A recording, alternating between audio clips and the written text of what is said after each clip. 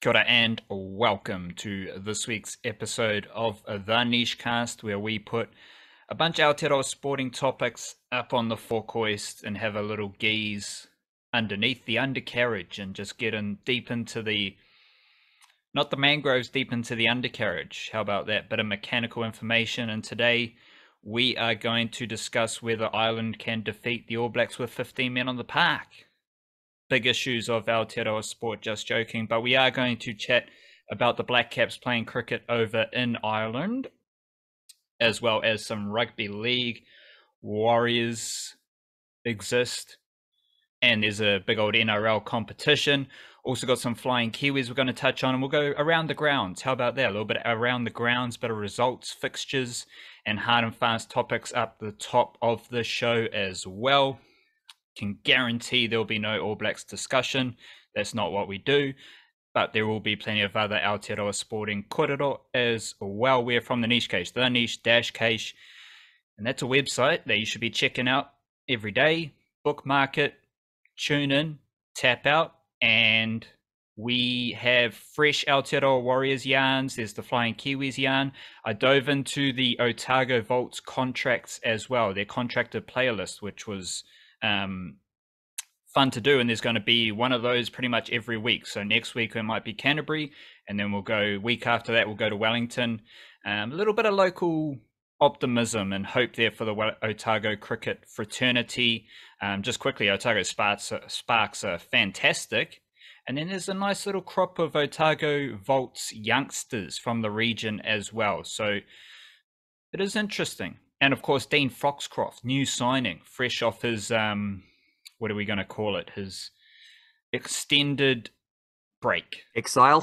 His exile from Aotearoa during the pandemic. So he's like a new signing returning to Otago cricket as well.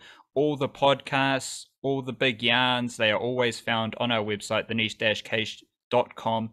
Check it out. Once again, bookmark it. Just find your sport, your little niche, because it's a collection of niches, and find what you like and just hit it up on the regular. That's what we do. And of course, we're always churning out the mahi for Aotearoa first and foremost. Also for the Patreon whānau who support us straight up the guts via Patreon, patreon.com/our-niche-case. Do have a fresh patron, Matt Anderson. Kia ora and welcome to the whānau. He's the latest supporter of the Niche Case, and every week we do a cricketing podcast, so we dive deep into all things Aotearoa cricket. That is recorded on a Tuesday prior to the variety show, so that's there for the Patreon whānau. Reliable, consistent, always a cricketing podcast, but we do welcome everyone else who wants to support the Niche Case and join the Patreon whānau. As we build up, as we get bigger, as we get more resources, we'll hopefully expand all that Patreon stuff out. But for now, there's just a cricketing podcast, but don't let that, shut the door on your patronage. Like, we're here to welcome everyone in. So if you do just want to support the mahi and our content, our Aotearoa sporting content, join the Patreon whānau, patreon.com/our-niche-case. And the other big thing is the Monday, Friday email banger. It is an absolute banger. It's a slapper. It's a humdinger. And it comes twice a week straight to your email inbox. thenichecase.substack.com. That is all the links to our website and our podcasts, as well as just notes on the Aotearoa sporting landscape. There's nothing like it. There's no Aotearoa sporting podcast like this, for starters. But there's also nothing like the website, now that we're thinking about it. And there's definitely nothing like the email dispatch on a Monday and Friday evening. You're going to get all sorts of notes and insights and bits and pieces from the Aotearoa sporting landscape. And that is delivered every Monday and Friday evening. thenichecase.substack.com. Enter your email address and it's done. Nothing more needs to be done. Just check your email. Haere mai, easy mahi. And we start our podcast with the dose of mindfulness wildcard. What do you got? What have I got? This is from old mate Rumi again. What did I decide? Well, I think Persian, old ancient Persian poet who, and I say this aware of the irony that I'm saying this right before we do a podcast where we're just going to spill a bunch of thoughts for the next hour or so. But Rumi once said, "Look past your thoughts. Look past your thoughts so that you may drink the pure nectar of this moment. I guess we're drinking the pure nectar of this moment of recording a podcast. I do like in working through some of these Aotearoa sporting things, you do need to sift through thoughts. Yeah. There's always like a instant reaction, and it just flows on from there. And quite often, like you got to learn to trust your gut, trust your intuition. But quite often, those early thoughts are like real bad hot takes, and then you work through them Yeah. and you find the insight. And it starts with a thought, but then you need to get into drinking the nectar of the present moment and letting those thoughts flow on, because they will help set up the context for the next thing in the present moment. Yeah, because those hot takes are hot for a reason. It's because they're like, fueled by emotion and those the emotions that you get at the end of a sporting contest or something in which you've been invested in some way, like they're not always the most trustworthy emotions. Like it's part of the roller coaster, it's part of the fun of doing this stuff, of supporting a team or whatever. But sometimes you do need to let those things simmer and see what still remains at the end of it. Like, see, because some of that stuff is going to boil off, and the stuff that boils off is not the stuff that you need. And so when you're in our business trying to like write stuff that contextualizes things that have happened, like, yeah, we don't want the hot takes. It's often why we'll like give it a day or two before we write about something, because it helps. It gives a better response, a more truthful response. I also think like drinking nectar really is something, like just in the literal sense, really something that's gone out of fashion over the last couple thousand years. That seems to be something that like ancient Greeks and stuff like that would always talk about. And really, I don't know if I've ever drunk pure nectar before. I don't really think that's something I've indulged in per se myself. Maybe it's something to try though. I don't know. The ancients seem to recommend it, but maybe that's because they didn't have the same access to like honey and sugarcane and things like that. I don't know. I don't know how you drink nectar. Like, don't you need to collect? Isn't yeah? I don't know. Yeah, I actually don't know the I process. You kind of boil want to it go off. deep So, into yeah, the nectar mangroves, but I also don't want to go deep into the nectar mangroves because I just want to bring it back, because everything you're saying about sporting fandom and reacting to sports, that applies to regular day-to-day life, and we ground our for sure. mindfulness in practical insights. So in the same way that maybe insights aren't best delivered fresh off another horrible loss by unnamed team, maybe just don't react to that person cutting you off on the motorway, the person wearing a mask, not wearing a mask, and how that makes you feel. Like, let those things go and then find an actual insight or a learning later on. Just stay present in the moment with that process, but for sure don't react to the immediate thoughts and feelings and emotions that come when something tickles your toes in the wrong way.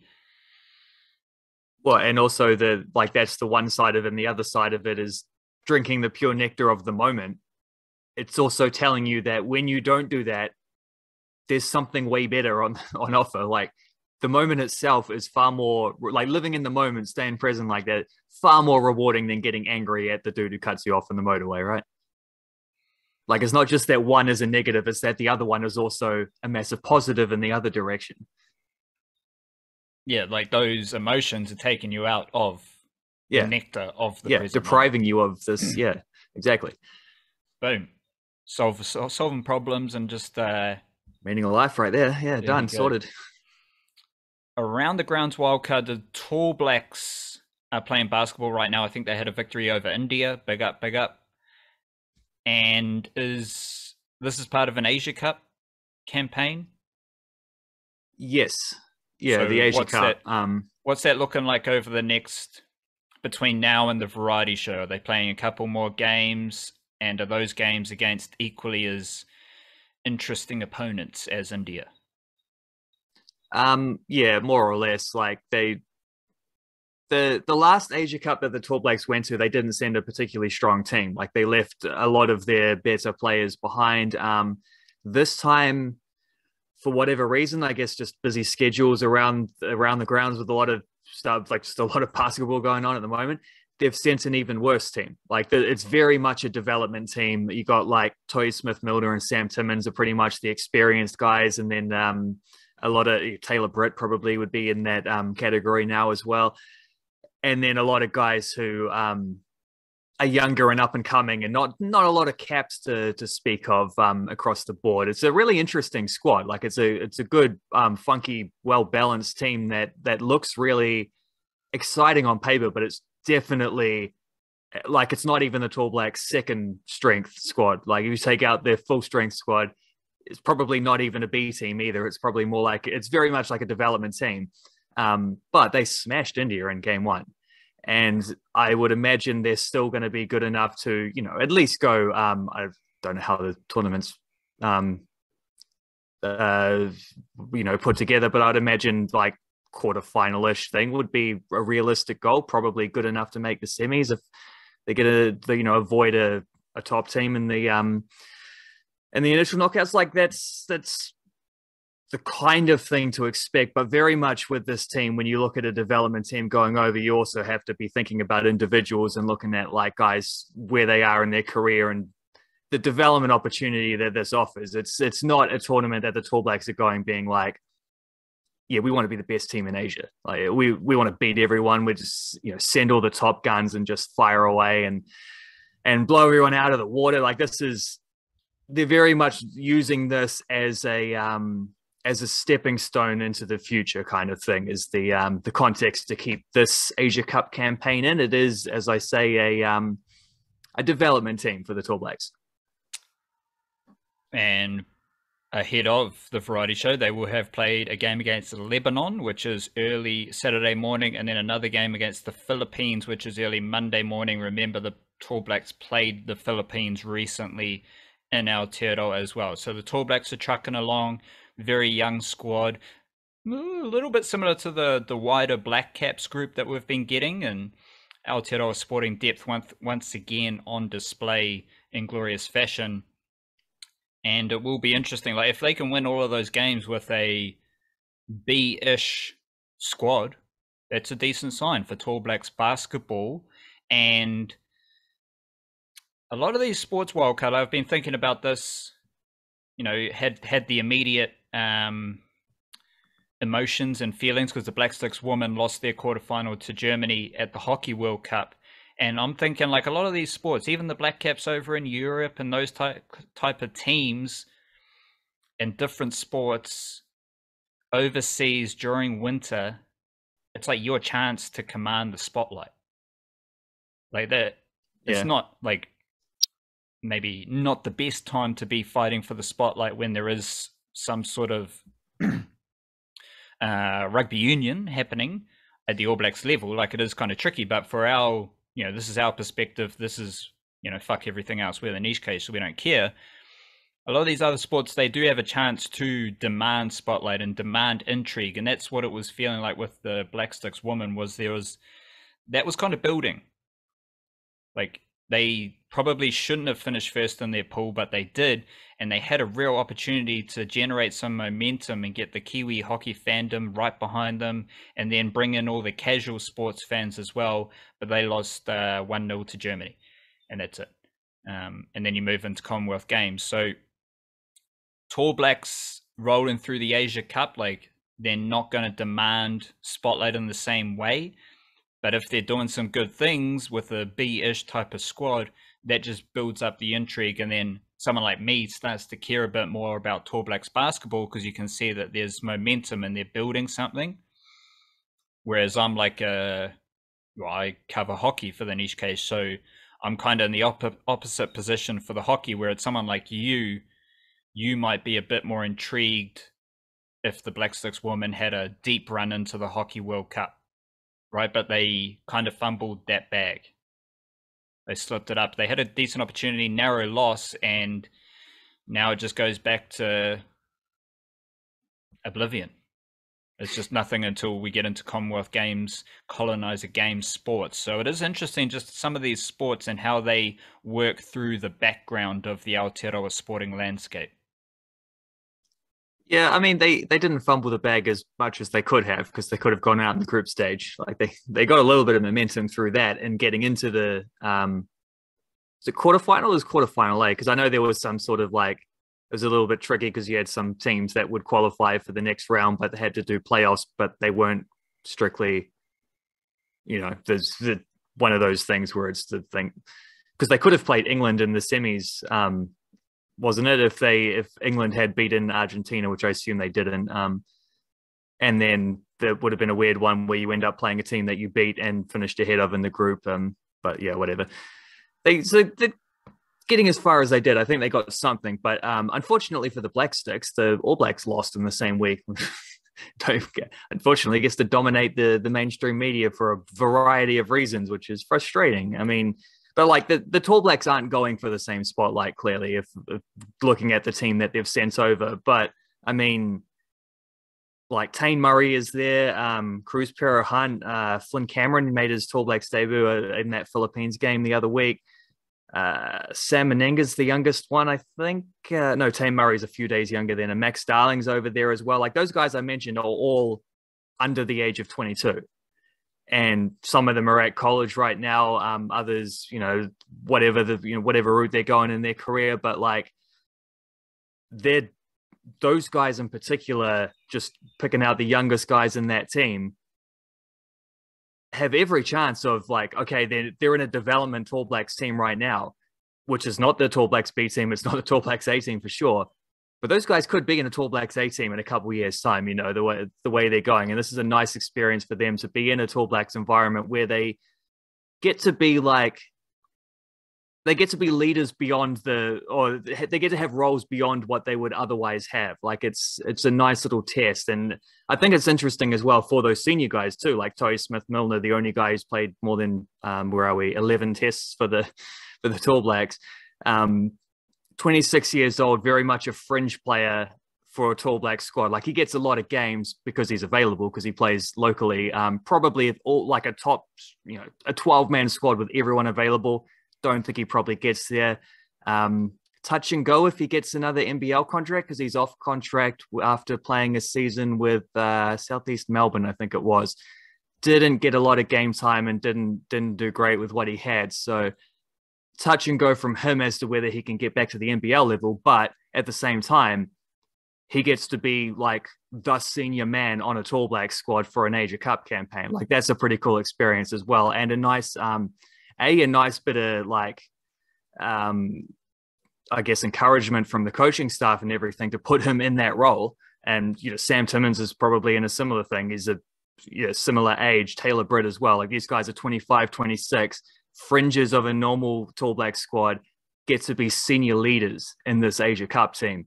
And that's one of those kind of things which I think a lot of players really thrive on that. Like not everyone does, but a lot of players do, and will take that kind of you get given that opportunity and will take it and become better players for it. And leadership's an empowering thing if you're the right kind of personality for it.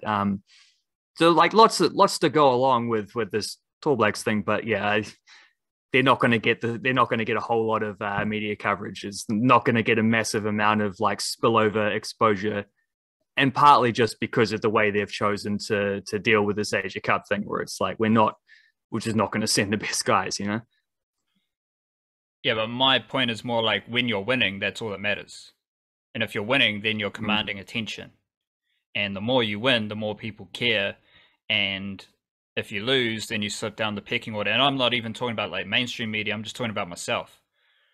Like I follow these sports based on who's winning, and I write about the sports that are at the peak and they're winning. Like if regardless of how they get the views or whatever, like if you're winning, you're going to get the coverage. And everything you were saying about the All Blacks was actually kind of similar to the Black Sticks women, because they're very kind of young, and compared to the squad that was at the Tokyo Olympics, quite fringy. Compared to some of the experience and caliber of players that were at the last Olympics. This Black Six women's squad that played at the World Cup was younger, had a lot more new players, less experienced players getting a lot more game time. And even though they had been built in over you get injuries and those availabilities, so you do get some game time over the last year or so. It definitely skewed younger, and that kind of sets up, I think, the Commonwealth Games where it's kind of like 3 or 4 teams competing for a medal. So now their World Cup campaign, they did slip up when it mattered most, but that sets up the Commonwealth Games where they should be winning a medal. And that is probably a better gauge of Black Six women's hockey rather than the World Cup. So I am intrigued about that before. And in the same way, where if we're judging like a B-ish Tall Blacks team, what they do at an Asia Cup is probably more insightful than other events and other combinations of the squad and all those things. And following on, like, there's rising interest in football because these football players are good, and the All Whites tend to win more games now than they used to. Football ferns are competing at a higher level, so there's more interest in what they're doing. And we do have these interesting times for the Flying Kiwis. There's no international football right now, but there is coming up with interesting games again, relevant games, context around those games that are, again, raising the buzz around football from an outside looking in perspective. But right now it's all about Flying Kiwis, transfers, and players fighting for their futures. You mentioned in the variety show that Denmark has become a bit of a hotspot for Flying Kiwis football. And how is that, like, take the floor to go a bit deeper into that yarn before we get into Blackcaps and NRL.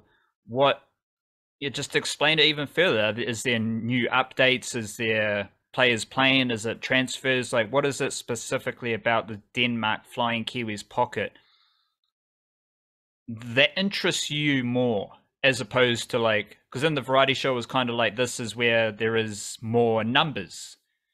Like, there's a growing presence of Kiwi footballers in Denmark and around Denmark. What is it that interests you about that situation? Yeah, it is a matter of numbers, but it's not just numbers, because a lot of players play in Sweden as well, and they play in lower grades in Sweden. And it's not the same here. We've got players at, like, multiple players, men and women, in the highest level in Denmark, and some of our best players as well, or some of our most intriguing players.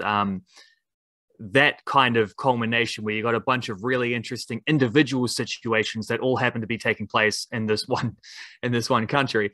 So, like, to run through the scenario again. So you've got Callum McCowd and Eli Just have been there a little longer than others at Helsingør, who should have been promoted last year. Like, if they, oh man, like, it just reminded me of that experience of covering it late last season, where it was like as they went to the championship round, so like the top half of the table splits off, you play the 10 more games home and away against the other 5 teams in the top 6. At that point, they'd lost 1 game all season, were like 6 or 7 points clear at the top of the table. Top 2 get promoted as well, so there's even more buffer room. And they just proceeded to, out of the blue, out of nowhere, just start losing games over and over and over and over, to where they missed out on promotion altogether. So, an unreal bottle job from Helsingør. And unfortunately, McCowd and Just got swept up in that. But it could have been even better. We could have had like 4 Kiwis going into the Danish top flight to start this next season, but not quite. But they'll still be challenging for promotion this time around, as you know. Hopefully they can just see it out a full season rather than 80% of one. So that's actually a key insight, is there's shenanigans. That's what makes it interesting, is there is some sort of shenanigan. And shenanigan is always a good place to build a bit of interest for yourself. Yeah, bad shenanigans on that front. But overall, they were good seasons for McCowd and Just, who were starting most games, scoring and setting up goals and stuff like that. Yeah, just a shame they didn't see it out. But that's one situation. There's also, Wait, Joe wait, wait, wait, Bell. wait. You ran through all the situations in the variety show, so like just for the listener, so they don't have to go through it all again. Like what is actually different about what is interesting or funky or just weird about the Denmark thing as opposed to just listing all the players involved? Like, what Well, is it about this Kiwi crop in Denmark that is so interesting? it's not so much listing. It's that every one of the major situations, like this, I'd say 6 players who fall into this thing. Every one of them are in a uniquely interesting place in their careers. You know what I mean? Like Joe Bell is another one. He's playing for Brøndby, signed in January, so played half a season for them. They also had a bit of a bottle job towards the end of last season, but that was maybe a bit more expected. It wasn't. Their depth was tested a bit as part of why they're trying to sign Joe Bell mid-season, is to fill out their squad. They had won the title a year before, but it was quite unexpected. And then they lost a few players after that and couldn't really quite back it up. But he probably had a little bit of a difficult settling in period. Like he lost his spot in the starting team in the last couple of games, only the last couple of games when things didn't matter quite as much. But he's got a preseason now to battle away and do these playing a prominent role in preseason. So I expect a big season from him now that he's actually had more time to gel with his new team. But that's a really interesting situation. Like Joe Bell, having been bought for money, is not a free transfer. Like they went out and bought him. They paid Viking money to bring him from Norway to Denmark. He's now like looking to take that next step in his career. And like Marco Stamenic is probably the most interesting of these right now, because he's at FC Copenhagen, who just won the title last year. They are the best team in Denmark. He spent almost all of last season out on loan in the second tier, so playing against Callum McLeod and Eli Just a little bit. I'm trying to think of whether there were any good head-to-heads between them, because those 3 are all Ole Academy guys, but I can't remember anything, so they can't have been that eventful. But he's back at Copenhagen right now. They've just played their 3 preseason friendlies. He's only got through 3 of them, but he played a role in all of them. He started the first one, played centre back, curiously, came off the bench in the second one. The first one was very much like a second 11, and he started a first 11 the next 2, and he was one of the first guys off the bench in both of them. They did have one of their key midfielders injured, which pushes them up the pecking order a little bit. But effectively, he is trying to make the first team squad. Like he's trying to say, don't send me out on loan again. Like I'm ready to come in and play minutes for these guys, for the best team in Denmark, a team that has Champions League qualifiers coming up in a couple months, 6 weeks, in fact. And not just Champions League qualifiers, but as the champions of Denmark, it's the last round of Champions League qualifiers. So if they win, they're through to the group stage. If they lose, they just drop into the Europa League group stage. So there's guaranteed European football either way. Marco Stamenic is like, mate, I want to be a part of that. He's out there trying to show what he can do. I see they've given him his number back, which is nice, officially when they named the squad list. So that, I don't know if that means anything. They could still send him out on loan. But I think one thing that's really interesting here as well that works in his favor is that the Danish league starts this upcoming week. Like it might have buried the lead a little bit. We're talking about how important all this stuff is. Like it's about to start. We're not just in preseason stuff anymore. It's about to really start. And the reason it's starting so early is because there's this stupid Qatari World Cup that we didn't want to be a part of in the first place. So we don't care that we didn't qualify for. It's not important. Who cares? Dumbass World Cup in November means that all the leagues got to take a break around November, which means Denmark in particular because they have a long break as well in January, because it's just too cold to play football. They have a winter break there for about a month. They basically have to start in July rather than a month later when they would have otherwise. So they're starting early, but the transfer window is the same. So potentially they could still send him out on loan in 6 weeks' time, which gives him 6 weeks where he might have this little buffer zone with the first team where they can, even if they're planning to send him out on loan, they don't have to do it yet. And most other countries haven't started yet. So there's no reason to send him so early unless it's to another Danish team, which is what happened last year. And so they might still be likely, but you would hope he would go to trying to remember what the Danish top flight is called, the Superliga. Ideally, he'd go to a lower Superliga team this time rather than another second division team. But maybe he won't go out on loan at all if he's good enough for that first team. So that's a really exciting situation for one of our top up and coming players. But then also on the women's side, you've got HB Courage, which is actually the team that Stamenic played for on loan last year, but their men's team is like bottom half of the second division. Their women's team are reigning champions who have tried to bolster their squad for their title defense by signing Daisy Cleverly, her first professional bout. So that's really exciting as well. A good, talented Kiwi up and coming player who's had to wait a bit. She did extra year of college in the United States. She's about 24 or 25 now, so a bit later into the professional scene, but like her first gig is for a Champions League team, so that's pretty handy. And then Indy Paige Riley, who's played one game for Australia and has just recently switched allegiances to the nation of her birth and the nation her family's all from, the nation that she lived until she was 12 years old. She wants to be a football fern. She will go straight into the football ferns as well. She plays for Fortuna Hering, which are another one of the title contending teams, and she has already played Champions League for them. I looked into the 4 Champions League games that she played. She played 90 minutes against Barcelona 2 seasons ago. Like, Barcelona that year won the Champions League. They beat Chelsea 4-0 in the final. They were the best team in Europe. They beat Fortuna 9-0 over 2 legs. So pretty emphatic there. But Indy Riley got like good minutes against the best team in Europe. She's only 20 years old now. It's like this is another fascinating thing, and it's a fascinating one because she's been there for a couple of years, but she's only just come into like football ferns contention, which all these situations are interesting in themselves. And it's just this thing where you've got like 6 really fascinating players at key junctures in their careers, different kinds of junctures as well. Like, it's not all the same situation. They're unique compared to each other, all in Denmark.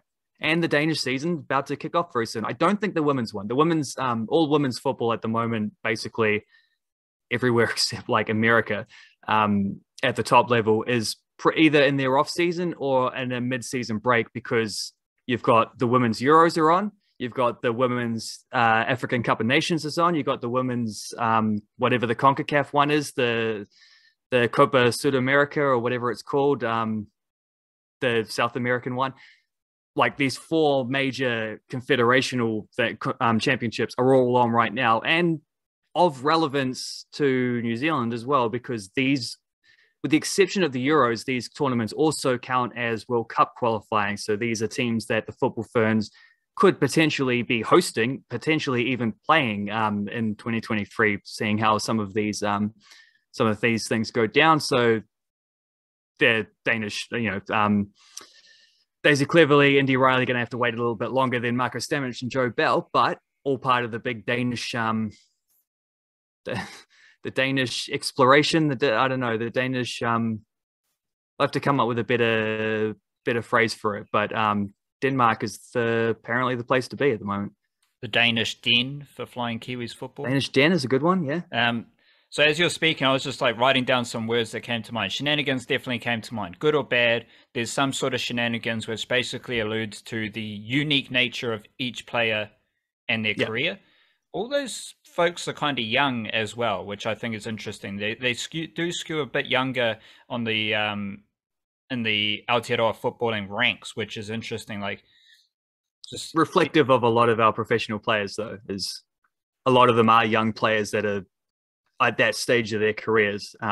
Just don't get too specific. Like, we're just rolling. Let me express my my words here. And the other one was now, which is different to the woman, but you gave some context there, which is important, that the women's football is on hold because it's preparing to sort itself out to come to Aotearoa and Australia pretty much for the World Cup. So all the men's stuff is interesting because they're young Kiwis in funky situations, and it's happening right now.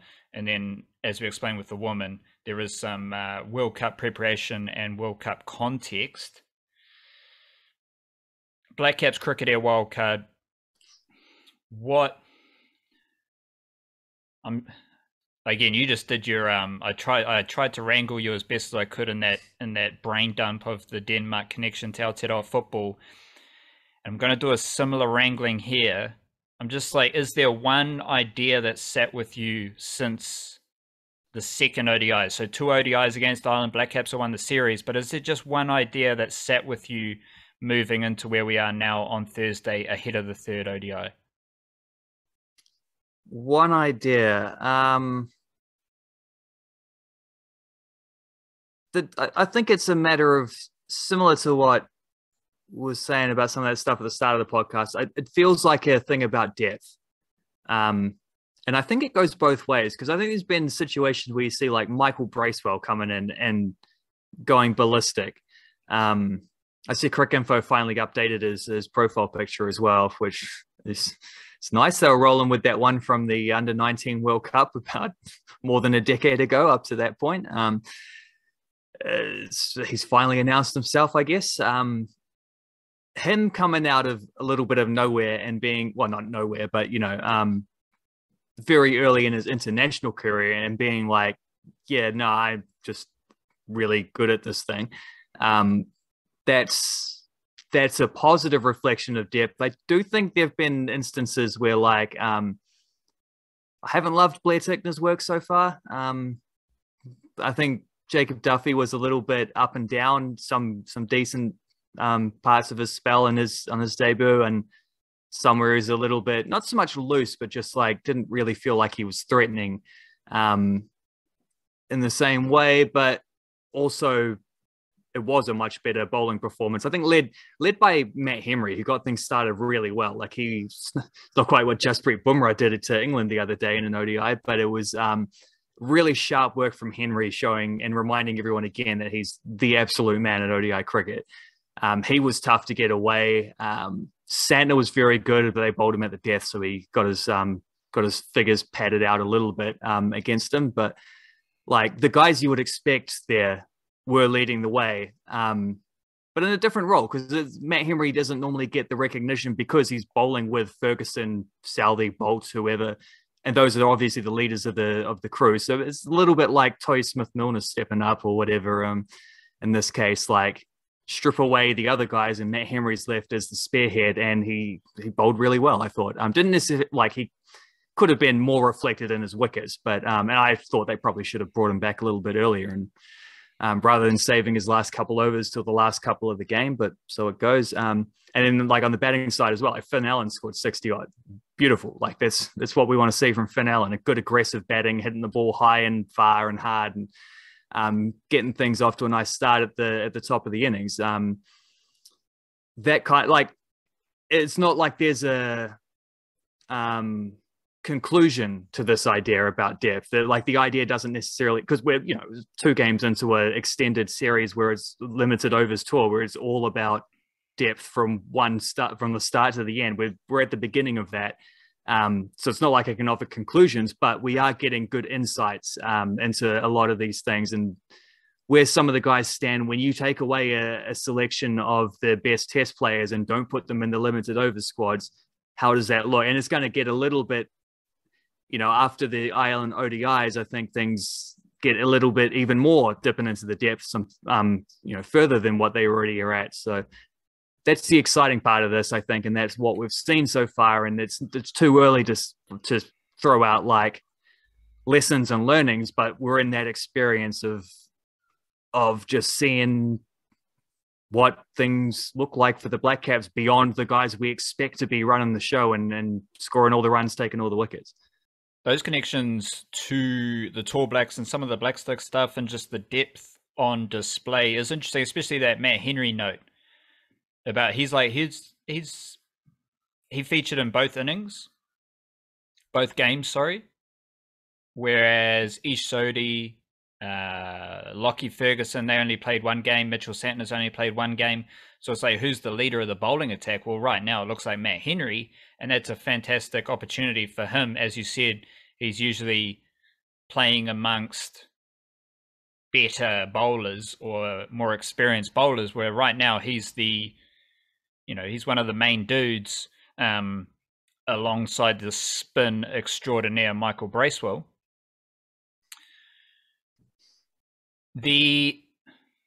Just rolling through the series, like Will Young hasn't done much, Henry Nicholls hasn't done much. Like, there's lads who are performing and not performing, and that's going to happen. and we just kind of roll with that. But I continue to be most interested in Fenelon at the top of the order and how he's settling into his role. This is all shaded by the fact that Fenelon loves to smash a cricket ball, which every Kiwi cricket fan should know. And now we're starting to see him adapt to international cricket where maybe you can't do that every single innings and you do need to adapt to what's happening. And he's showing flashes of that. Like there are glimpses of Fenelon learning his craft and perfecting his art form, which the Fenelon, excuse me, the Fenelon art form is smashing a cricket ball. But to do that, you still need the right resources. You need the right paints. You need the old painting frame and all the canvases and all that shit. And that the cricketing equivalent of that is getting yourself in, facing deliveries, adapting to the pitch, tinkering your game to the scenario, and then smashing the cricket ball. And I think Fenelon is showing a balance of that, which at this level is interesting. I think we should always expect a cricketer like Fenelon to do that at this level, like purely because you can't smash a cricket ball as much as baseball revolves around that idea. Like it's very difficult to do, and many batters have come into international cricket guns blazing and then had their ends of career come swinging around tomorrow.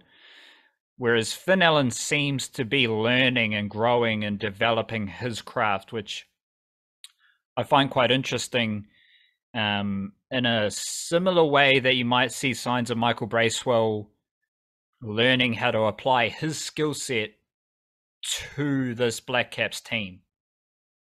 Because when he's batting for Wellington, he might bat as high as number 3. He might, he generally sticks around that middle order, coming in number 4 or 5 across all formats. Whereas batting his Blackcaps role is more of a Mitchell Santner, Rachin Ravindra role where you're batting down the order, but you also bowl a bit of spin. Like Glenn Phillips is batting ahead of Bracewell, for example.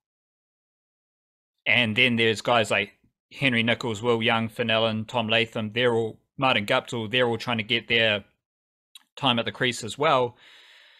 But Michael Bracewell is adapting his skill set to this role with the Blackcaps. And those little nuances of how these dudes wiggle into the Blackcaps group and international cricket, specifically in this series and their roles in this series, because in a different team, a different New Zealand team, Michael Bracewell might have a different role. Fenelon might have a different role in a different team as well. Like in T20 cricket, Fenelon doesn't need to face a couple deliveries and assess the tempo of his innings as he needs to do in this series, in this ODI format. And those are just some low-key wrinkles. Like we're not looking for the best player in the series right now. Like we've said that many times, we're just looking to assess these performances in the entirety of the Euro excursion. But there are some signs, and just learning how different players adapt to Blackcaps cricket, international cricket, and this format is quite interesting. Yeah, it was a nice 60 or 58 balls for Fenelon, which is still a strike rate above 100, but he hit 3 sixes and 6 fours, like, which tells you that I'm not going to do that math off the top of my head, but that'd be around 2/3 of his runs and boundaries. But that also tells you that, like, he wasn't hitting everything. He wasn't going out there feeling like he has to smack ball after ball after ball after ball. He was showing the right patience to, like, get some singles, turn the strike over. I looked at his wagon wheel. He scored runs in every section of the field. So that's also what you want to see, a good sign of a well-rounded batsman. Also tells you he was not only waiting for the right balls to hit, but he was punishing them, because he still did hit 3 sixes and 6 other fours, right? So there's 9 boundaries in his innings. He when the ball was there to hit, he hit it, and he did, like, he punished it in the way that he needed to. Um, but he didn't feel like he had to chase after it in the same way, which I think was quite mature from him. I was quite impressed by what I saw from Finn Allen there, and I think that's a really good sign for him moving forward. Because he is in a really interesting place. We talking about him a bit, but this is why, because he feels like the natural successor to Martin Guptill in white ball cricket, but B, Martin Guptill's still playing, so he's competing against other guys to partner with Martin Guptill at the moment, which also means that these opportunities are great for that combination in ODIs and in 2020 cricket. Like, it's just good to see them batting together and getting used to whatever kind of dynamics they have to play, because it is a bit different. Like, Guptill batting with Allen means that Guptill doesn't have to be the aggressor in the same way. He can also pick his moments a bit more. So there is a nice thing going there. But yeah, it's I mean, it's just a good opportunity for Finn Allen to grow his game in that kind of way. And I think the signs so far have been pretty nice from one of our more enticing current, certainly white ball prospects. And generally speaking, series win over Ireland. They've got Yeah. They've already put themselves into qualification zone for the ODI Super League, which qualifies for the World Cup. So I think we should expect the Blackcaps to win the third ODI, and they should do this so. And if they're playing somewhere close to the best of their ability, and there are players, like just how they changed the team from game 1 to game 2, there's going to be players who want to perform. And as long as that's the case, I think the Kiwis are going to be pretty damn impressive in the third game.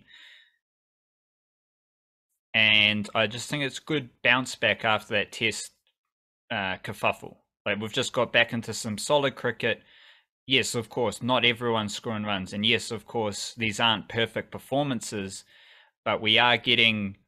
I think it's more just like we're learning about players, and we're rolling through the sorting hat process. We're still in the Great Hall of Hogwarts, and everyone's just rocking up to the front of the room, getting the sorting hat on, and being sorted into their respective houses or zones. And that's what we're still in the Great Hall. We're eating some kai, watching everyone else get sorted, and just learning through the process. And I think we're going to be in that zone for a couple more weeks. So that's the key lesson here, is just to stay mellow, stay chill, learn about the players, learn about their skill set.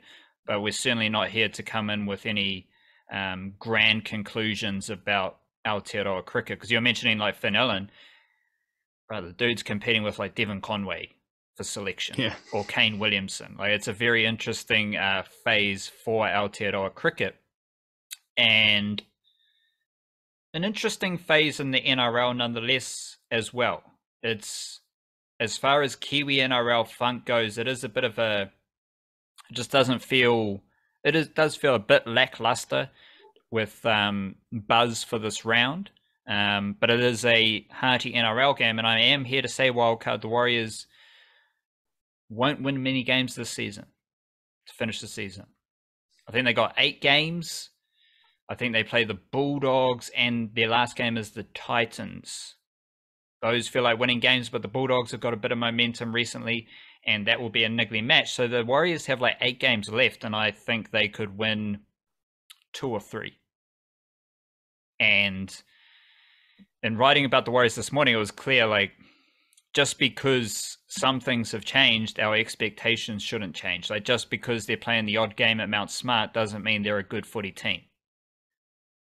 And just because it feels like the end of the pandemic situation doesn't mean it is the end. Like, they still have COVID cases and all that stuff in their squad. So that all sets up just how I'm viewing the Warriors, and thinking about the Warriors is learning about next season. So maybe the theme here is that we're just gathering information about all these sports and all these teams mentioned in today's podcast to take us forward.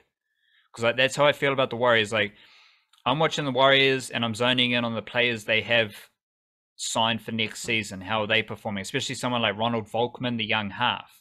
He's learning his craft, and he actually, funnily enough, Wildcard, unlike Blackcaps spinners, Oh, but he's not playing this week. He's got the virus. That's right. So, Huh. but if if Volkman is playing, he has time and space to learn about NRL halves play, whereas Blackcaps spinners were never given time and space to learn about test spin bowling. And other athletes that we've mentioned and talked about, like they aren't given that time and space in a really difficult role. Like, what's if Chanel Harris-Tavita was just given the number 6 jersey for 2 seasons straight? Things might look a bit different. Instead, he was thrown all over the show.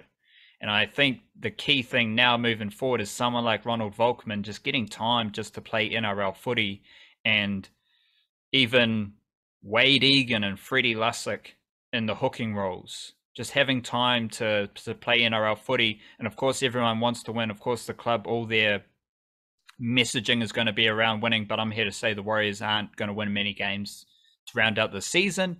And thus, we need to learn about how next season's going to look and learn about the players involved to finish this season. And it's convenient that they now face the Parramatta Eels on Friday night, because the Parramatta Eels are quite good and they have been up and down with their form, but I still believe they're a top 4-ish NRL team. But more importantly, they've got some fascinating Kiwi-NRL funk in their lineup as well. Warriors fans, you're playing Marata Niukore this week. He is joining the Warriors next season. You're going to have those sorts of games to round out the season. But the Eels are going to beat the Warriors probably. And that's going to happen many more times to round out the season. So key messaging here is just don't expect anything with the Warriors just because there is some glitz and glam and neon lights around the Warriors right now. They are not a better footy team because of that. Yeah, nice one over the Tigers doesn't suddenly scream premiership contender or anything, does it? It's not quite how it goes. But well, you do, just because you mentioned the Tigers, I was interested to see Isaiah Papali'i might stay with the Eels. So he doesn't necessarily want to. That's right. Yeah. There was a headline about him not wanting to go to the Tigers, and yeah, no shit. The dude who like recruited him, the Aotearoa Kiwis coach Michael Maguire, was sacked. And Isaiah Papali'i is basically gone from a good team to a shit team. So the only downside is his personal salary. Like, I think a lot of teams, if you get rid of the people who recruited the player, why does the player want to come to your club?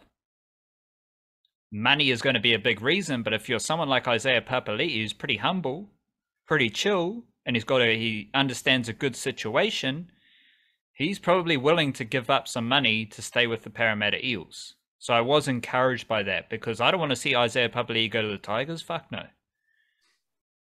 Like, the Eels are fantastic at developing players. And I put like Hayes Perham scored 4 tries. And I clipped up some highlights of that. That dude looks like he's fast, he's aggressive, he looks awesome. And now other dudes like Offa Hickey Ogden, he was with the Bulldogs, now he's at the Eels. Curious about his development. Makahisi Makatoa was in 2nd Division Super League, Division 1 or whatever it's called. Then he came to the Eels. Now he's a really good NRL player. Like, the Eels have very good development set up, and that's why it was kind of like you go to the Eels and you bump up your value. That happened with Isaiah Papali'i, and it's happened with Marata Niukore. Like, they have literally maybe doubled their value, rough estimates, just being at the Eels. And that is the impact of a top-tier development club. Yeah, and the opposite of that is trying to be signed by the Tigers. Like, the developing players versus signing the guys who got developed elsewhere, paying overs for them, and then still having them having like doubts about whether they actually want to see through their contract. In which case, I'm sure I didn't read too much into that, other than also having a similar initial feeling to you when I saw that, about how he might, backflip is the word they like to use, and thinking, cool, good. I would prefer if he backflipped and stayed at a stronger team that could maybe compete for titles down the line for the next few years, as opposed to going to a team that is in a little bit of a complete shambles, a little bit of a complete shambles. Um, and I'm sure, like, no doubt, the way that the Aussie Rugby League media works, they'll play this off as a, an inconsistent individual decision, like he's the one betraying them, kind of thing. But you also have to look at that, and like, from the player's perspective, what have the Tigers done since he agreed to that thing? Like, what have the Tigers done to make him feel good about that decision? Nothing is probably the bottom line of that. Like, nothing. Probably only things that have made him feel worse and more uncomfortable. So I don't think I would imagine. I'll just say, if I were a Tigers fan, I would understand that kind of, if he's having doubts, I would fully understand that, and understand the reasons why. And I think the Warriors have probably been on the wrong end of that a little bit as well.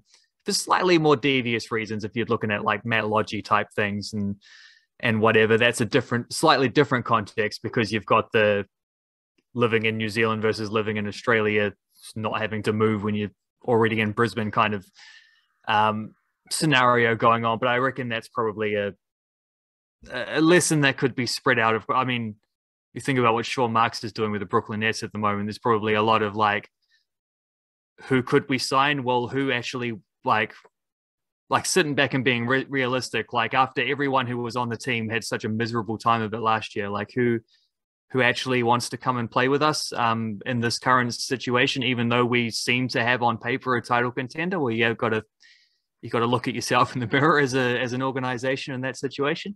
But back to the Warriors, because we have had this kind of, I mean, it's easy to say it with the Tall Blacks, for example, that theme of like gathering information and assessing players who were on the way up kind of thing.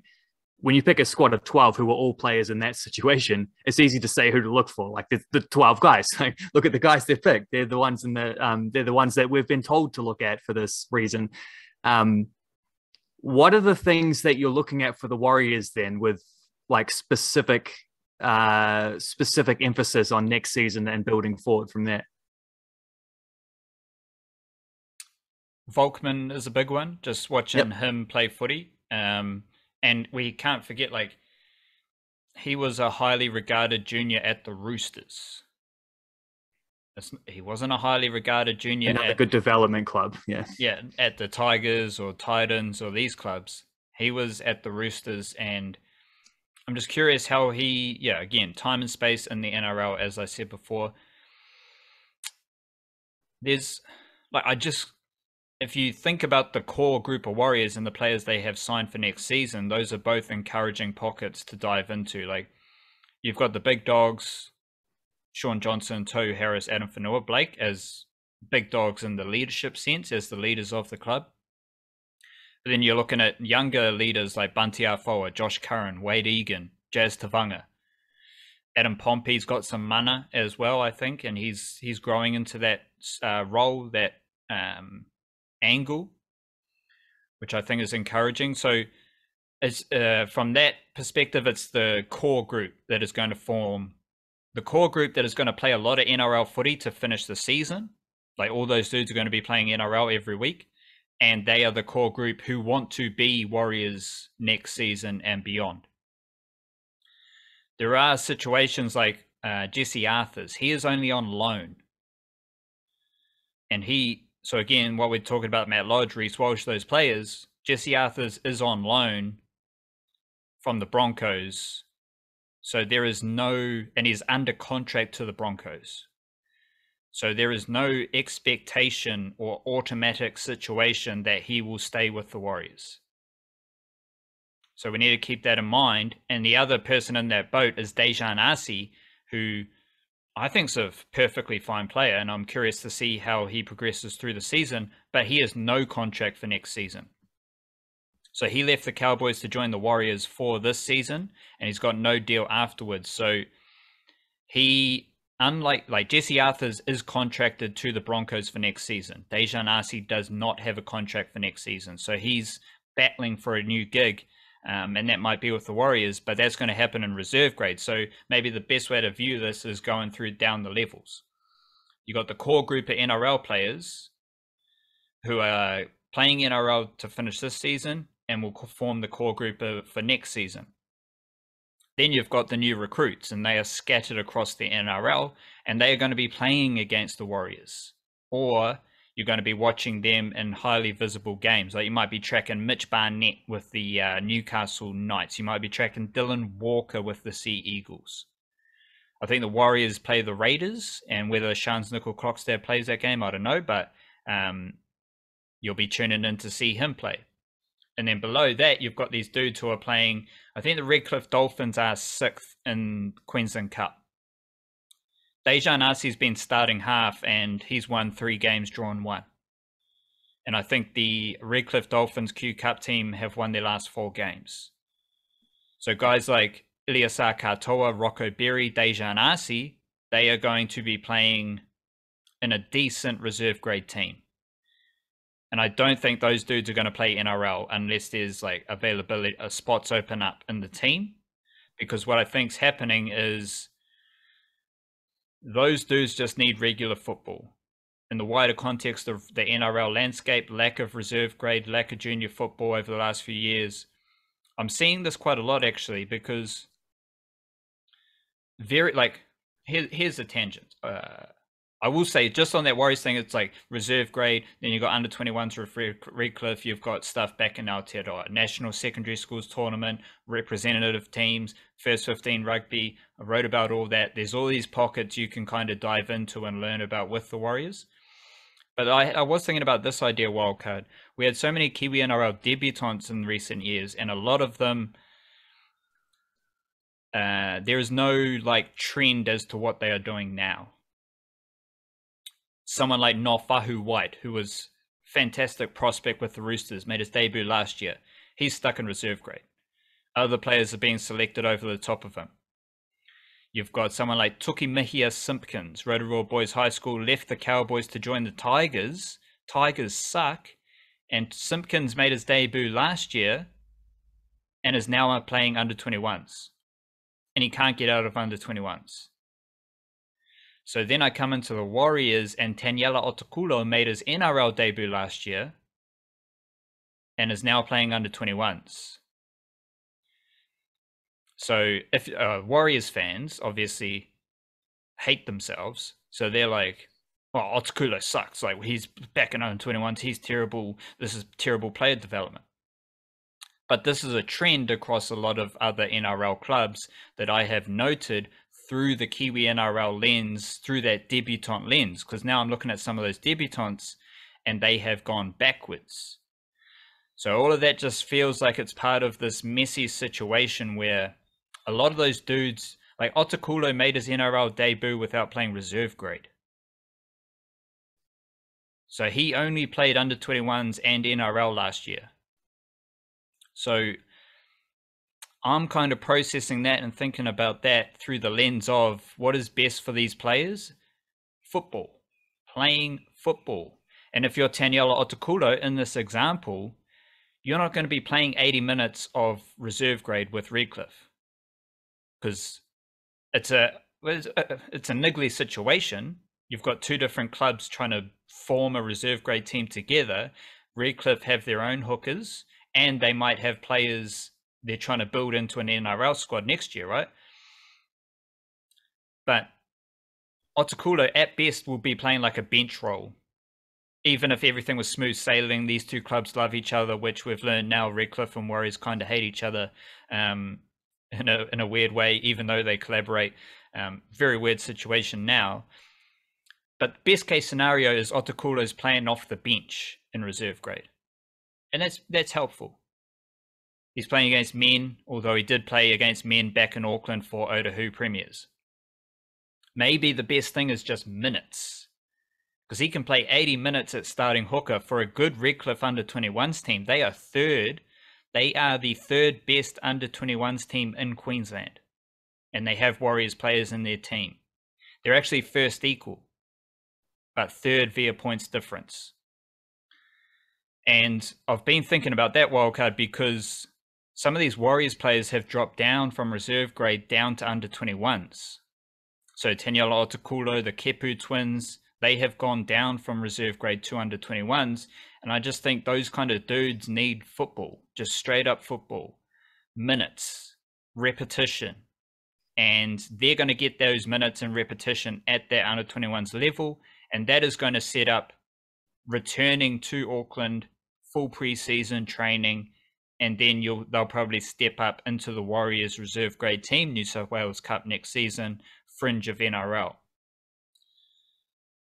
It is, yeah, it's that Kiwi-NRL situation of watching players that played NRL last season slide back down, and the value of reserve grade footy and all those things and getting minutes and all that stuff has been a bit of a washing machine in my head trying to process it, especially with the Warriors, because their situation is tricky and niggly with the Redcliffe combination.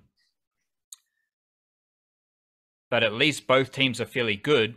And like the Redcliffe under 21s team this week has Ali Leotawa, Stefano Kauli-Lupo, the Kepu twins, Otakula, Leighton Finau, Zion Mai'uu, Jacob Laban.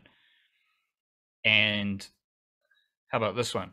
Leotawa, Kauli-Lupo, and Jacob Laban, they were all playing in the Future Warriors under 18s game a few weeks ago. And they are straight back into under 21s footy in Queensland. And they're in a good under 21s team. So it's all very complicated, very complex and nuanced. And none of it lends itself to hot takes. Like none of it lends itself to the Warriors suck at junior development because Otakula is not playing reserve grade. There's so much nuance involved, and that nuance is evidenced just in the Warriors bubble, but also elsewhere. Other clubs, where someone like Simpkins was playing reserve grade and NRL last season, and now he is only playing under 21s. It's all very interesting. Yeah, this Warriors versus Redcliffe beef is so funny because a lot of it's like, I don't know, it's just weird when you have these two teams that are supposedly feuding. A lot of seems to be like the Redcliffe weren't very happy that they didn't get a shot at Reece Walsh or whatever, and Warriors aren't too happy that Redcliffe have, you know, snapped up their player development guy a while back and a few other things like that. But then at the same time, they're sharing resources still. Like it's like left hand doesn't know what the right hand's doing. Like, well, the one hand they're shaking hands, and then they're also with the other hand like trying to slap each other in the face. It's a weird little beef there. I think the beef is just literally the Warriors and Peter O'Sullivan don't like each other. And Peter O'Sullivan, it honestly could be that simple, yeah. It is. And Peter O'Sullivan, his son was with the Warriors and he left. Matt Lodge was with the Warriors, son-in-law, he left. So it's clear where that beef lies, and I know which side of that beef I reside on. Like, I'm not... Yeah. like, Peter O'Sullivan just looks like a slimy dude. So I know which side of that beef I'm chilling on. But if you're a reserve grade coach for Redcliffe, that doesn't affect you. Like that's got nothing to do with you. You're just trying to win games week in, week out, and you're picking the Warriors dudes who are available and who are committing to your team and whatever. And there's no dramas there whatsoever. Like it doesn't, whatever the NRL level beef is, that clearly doesn't filter down, and nor should it. Yeah, and then they do have guys like Katoa, Rocco Berry, even these dudes probably won't be at the Warriors next season, but Pride Pedersen, Rabati, Jackson Frey, they are playing reserve grade footy with Redcliffe. Like the Warriors still have players in the Redcliffe reserve grade team. But I'm just like thinking about that idea wider. Are there any other examples off the top of my head of that kind of skewed development? There are players like junior players who played SG ball and now they're back in Aotearoa. Like that stuff is happening at a lower level. Just scrolling through the team list as we wind up this podcast. Nofahu White is a big example for Sydney Roosters because he's not even featuring in the wider squads for game day. And there's a bunch of other middle forwards who have overtaken him.